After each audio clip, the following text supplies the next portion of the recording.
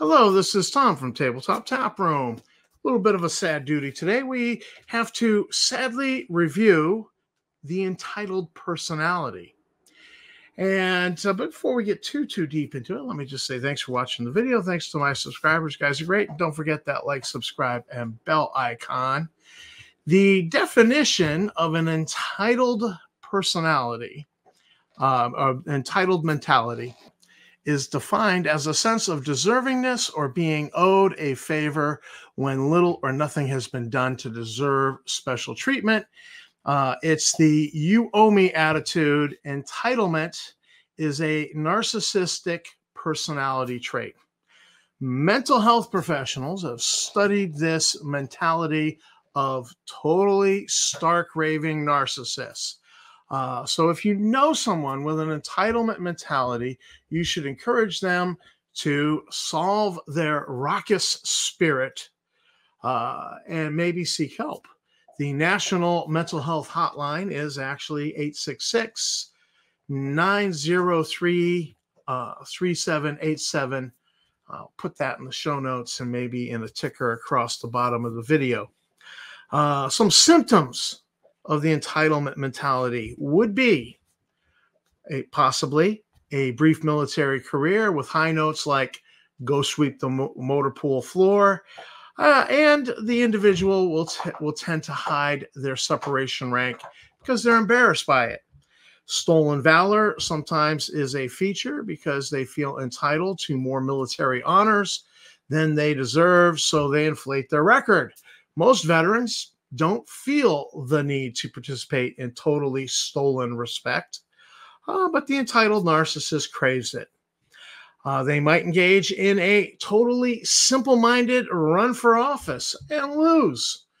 They expect to win without doing any real work to influence people, or they expect to be worshipped simply because they exist. Those will lose time over time sucking repeatedly, then rage quitting a political party, doing the John Belushi, who's with me? Who's with me? Let's go! Come on! Ah! And no one goes with them, so they go back to the party to suck on a redo election. They might try to start a ripoff of a company with a nostalgic name and expect the masses to flock to them like a messiah, but fail by doing totally stupid routines of business geared to fleece and not provide value. They rage and attack anyone who questions them or criticizes them because an entitled mentality only reacts with anger to anyone not recognizing their entitlement. They like to keep hate or enemy lists or their slate of rivals. Might succeed at attracting 2 or 3 sycophantic retinue, but these people are simply leeches. They can or will imagine themselves a savior and religious leader, but there is no substance to their religious delusions, and their religious delusions go nowhere. The defining note of their self-promoted religious position is pretty much arrogance and hypocrisy. They can imagine themselves as superior to the rank and file of the rest of us. They're above the law. Pay sales taxes? That's for lesser mortals, at least until the Revenue Department hands down a judgment for thousands of dollars. They scheme to rip off others to pay for their mistakes. And in the end, they transpose their sins to really innocent people for why they fail, because that is what a narcissist does. Their failures are never their fault. In the end, they become totally stupid rejects, rejected by everyone, their tribe, sycophants, and relatives.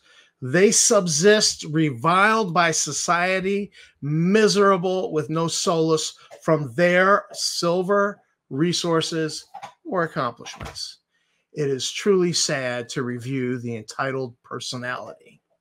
This is Tom from Tabletop Tap Room, reviewing the totally entitled personality.